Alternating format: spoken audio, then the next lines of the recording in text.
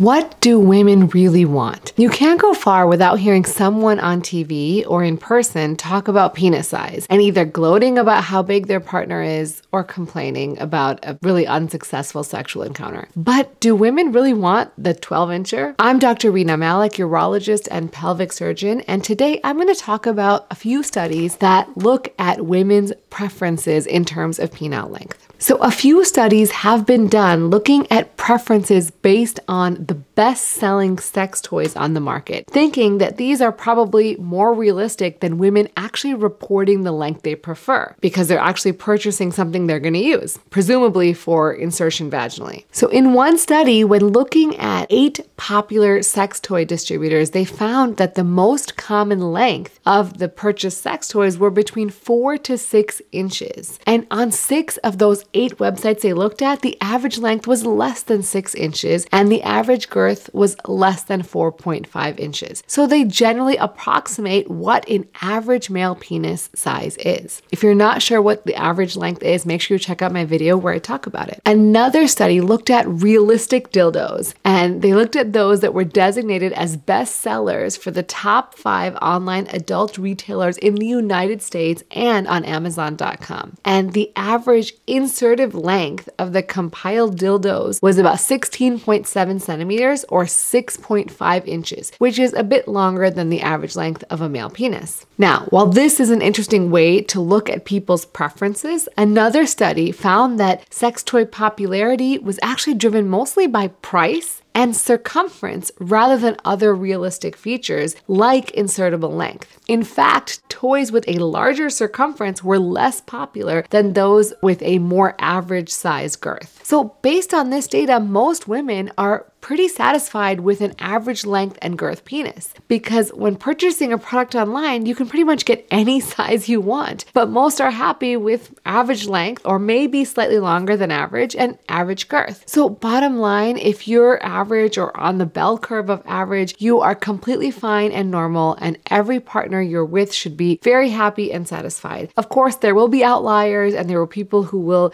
make comments or jokes or whatever, but in reality, when people are actually choosing to pleasure themselves, they're not looking for something on the very extreme end of length or girth. I hope you guys found this helpful. If you did, make sure you check out my last video where I talk about women who have vaginal orgasms and how they prefer a longer penile length. And if you guys have enjoyed my channel, please subscribe and share this channel with your friends. As always, remember to take care of yourself because you are worth it.